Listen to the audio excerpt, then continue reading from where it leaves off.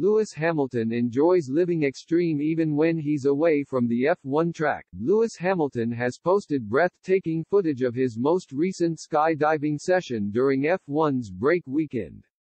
Although there was no racing on Sunday, Hamilton showcased why he doesn't just live life on the extreme on track by jumping out of a plane 10 times. Following a disappointing start to the 2022 season, Hamilton whisked off to Dubai to enjoy time off ahead of next weekend's Australian Grand Prix. And in a now-deleted Instagram post, the 37-year-old revealed he had performed multiple skydives on Sunday to clear his head. A video accompanied the caption, showing Hamilton, wearing just a t-shirt, shorts and helmet, leaping out of a plane and freefalling towards Dubai in different positions.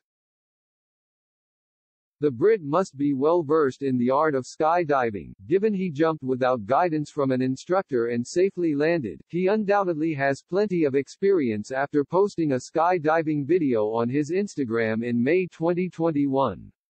The caption read, "I've been learning to skydive over the past couple years. It's one of my favorite things to do in my spare time. This me trying for the first time flying on my back, of which I was useless at lol. After this I went to spend time in the wind tunnel to practice.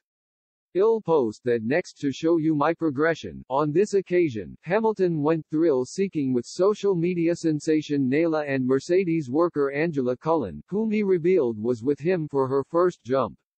On Monday, the 7-time world champion and Cullen will likely be back to business, anticipating F1 hitting Melbourne next weekend.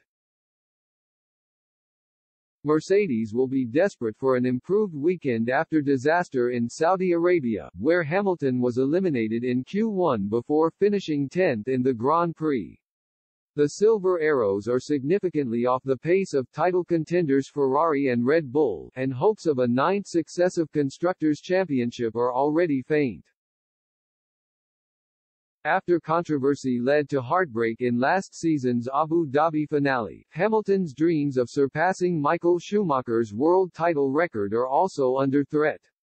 But if Mercedes nail their development throughout 2022, you can never count Toto Wolff's formidable machine out. The Australian Grand Prix hasn't taken place in the last 2 years, and even with one of the best packages before that, it hasn't been Hamilton's favorite track.